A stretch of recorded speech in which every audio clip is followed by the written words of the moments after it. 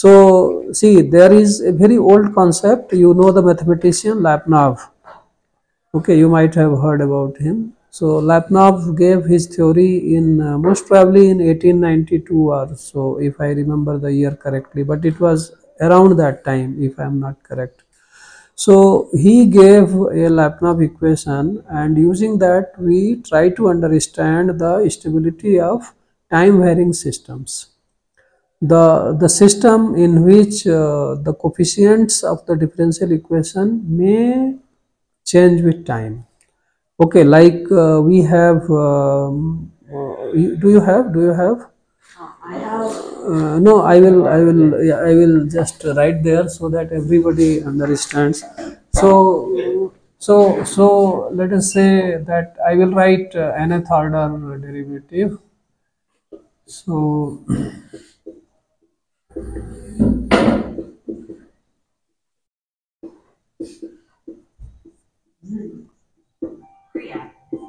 like this. Okay, so now the point is that these coefficients ai's, they may depend on time.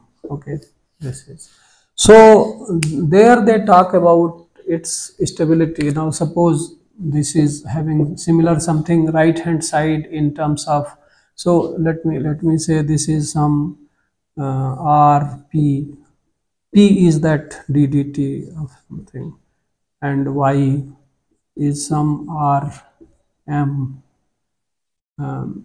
so u. So some variable, independent variable and dependent variable. Okay, now they talk about simple root of this, or multiple roots of this. So I was trying to understand, but it was little difficult for me, or rather it is so simple that I'm not able to understand. Many times these kind of things happen. Let me think. So Means if let us say this is 0, so it gives rise to, s power n so that ys just plus s n minus 1 ys, and so on. But so no, sorry, a also is missing. We cannot take Laplace transform directly, so that is the difficulty. so actually Yeah, so what we often do, what I was taught was that we don't often use Laplace transforms to solve these, but instead a variation of parameters. I don't yeah, know if there's a different name here, but essentially please. for a second order differential equation. Yeah, you can keep it, and yeah. Okay. So for the second or for a second order differential equation, it should be something like the particular solution is minus. Oh wait, no, this is a homogeneous equation. So wait, let's see. Right, okay. So first, oh, I think you're right. We would have this all this using either Laplace transforms or power series. So let's see. I think picking a Laplace transform might be a little bit inefficient because that only works very well when these are constants. But let's see. They are time dependent, they are not constants, so that Yeah. makes it little difficult. Yeah, So because of course taking a file. So because I was trying to understand. Oh, I think I understand. So what you're saying is essentially everything that satisfies. yes, the One. values of y which satisfy this in terms of coefficients a. Okay, and whether that solution will tend to 0 means it will be some time function, but whether that time function, what kind of variations it will have depending upon the various coefficients. Essentially, that is the problem of dynamics. Okay, so essentially we're just trying to find the behavior of the function as it continues. Can I erase this? Please. Okay. This is the smallest whiteboard I've ever seen. So essentially, the situation is instead of taking the Laplace transform, I assume the function to be a Taylor series, a n t to the t our series. So essentially, then all we have to do is count or we continue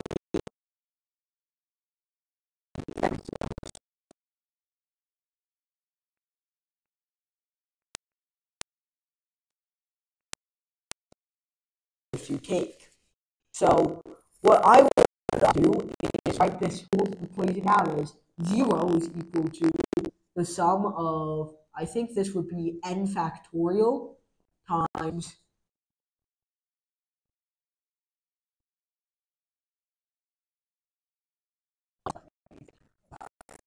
Yeah, so right. sorry for interrupting you. But what happens is they say that this whole thing can be broken into, let me clear the board a bit. Yeah. So this whole thing can be broken into n equations. So sorry.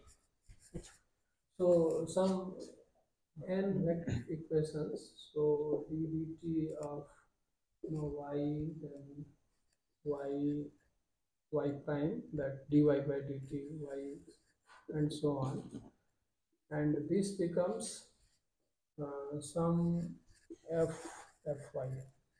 Okay, I'm not very sure. I'm trying to guess something. F y and t, and then they say that this equation like this, its solution. Okay, its solution is y is some uh, 5 times initial y, and it is obtained by solving some matrix, n by n matrix, and phi itself. This is very interesting. Let me think about this. No, So, but probably this is something I am learning only last week, so that is why my knowledge is very incomplete. Okay, to discuss it.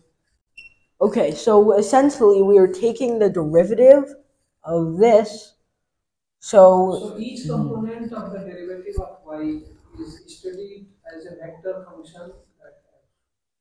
That's what Each component of yeah. So that derivative, see that y is one component, y dash is other component. So this is meant to mean the first derivative. Yes, right? this is first derivative, Okay. second derivative. So my difficulty here is this not simply y? You are right. You are right. They are y dash, y double dash prime, etc.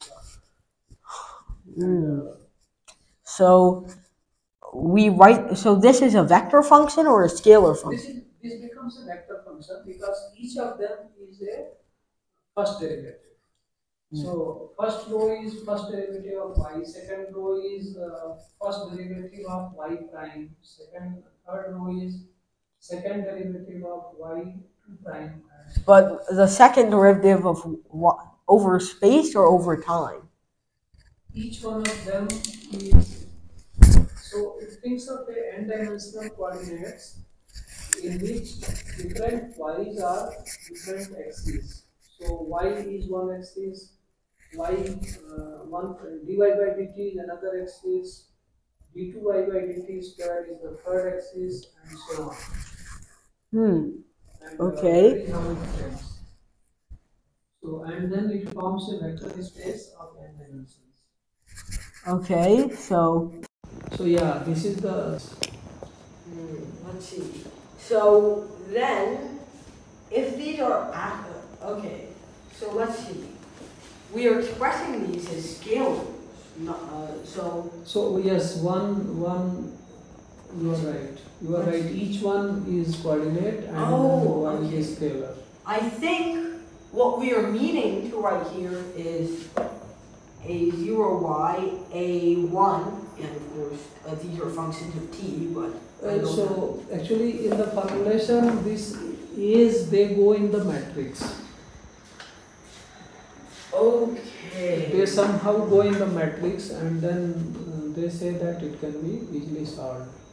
But anyway, it is. Okay, so what is phi here?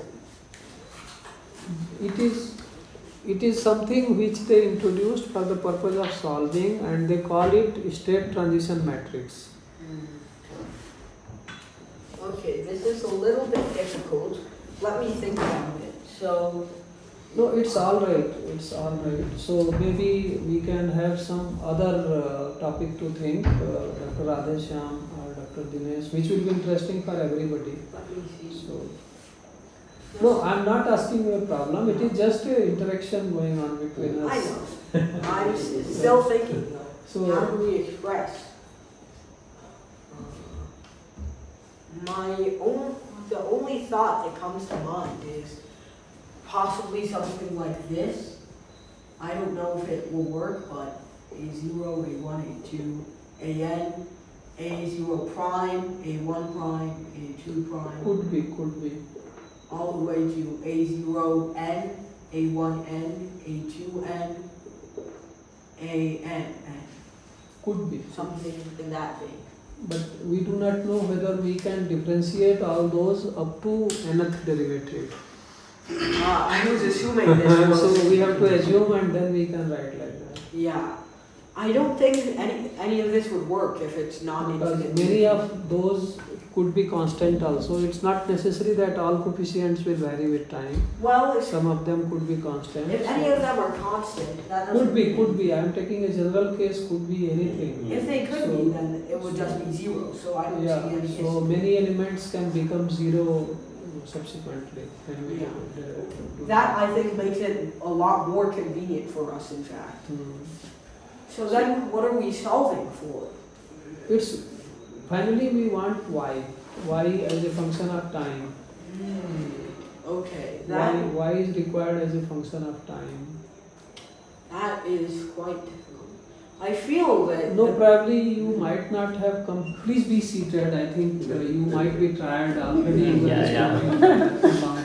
I think So what I'm trying to say is that this is altogether a different subject. We study it to find out the stability of any system. So the system is described by one nth order equation. It can be first order, second order, third order, etc. And we try to find the conditions on A's so that this system will have a stable response. So at t tending to infinity, it will become zero. In some manner it will vary, but finally it will become zero, given a non-zero initial condition. I think that then the best way to solve this is possibly through power series or through this matrix method. So when this A's coefficients are constant, we simply take Laplace transform. Yeah. And we express the whole thing as an polynomial, nth degree polynomial. We solve for its roots, and then that location of the roots, if it has negative real parts, then it says that it will become zero at t tending to infinity. And if there are some complex roots, then it will have oscillatory behavior and it will become zero. Oh, so what we are doing is we are assuming AN is a polynomial, right? Okay. That makes things colossally easier, actually, because then we can always just take the power series, because no matter what degree this is, then it's just some space. Don't worry, I'm just going to erase this for one moment.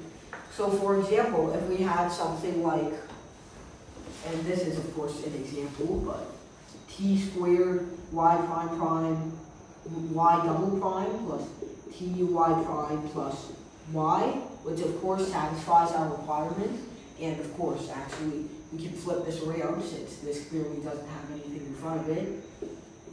So if we were to write something like this, we can very easily solve it. Yes. So what means in case of constant coefficients, we express y on exponential basis. So y is summation of e power lambda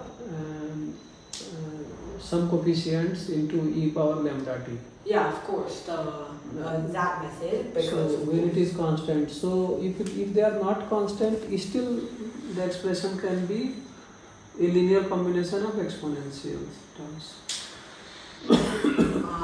I feel that, okay, let me attempt to solve a very simple example. This example, of course, Yeah. this is just this Tn plus this,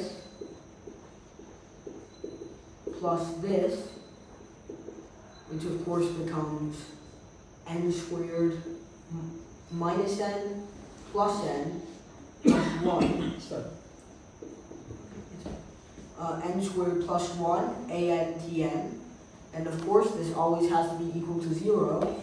So in this case, I'm decently sure we have n squared plus 1 an tn is equal to 0. Or in other words, this is equal to 0, which gives us the fact that an is equal to 0 for all n, which makes the solution to this, of course, just 0.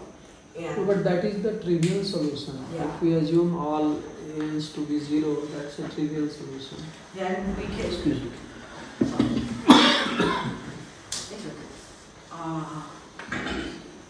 So, of course, it's only going to be 0 for this specific case, where it's always 0.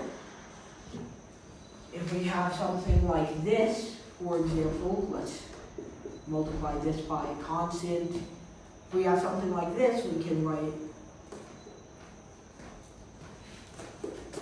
Could be. Yeah. But no matter what it is, since this is a polynomial, that means we can always solve it using the power series method. Because otherwise, if it is, for example, So exponential... that's right.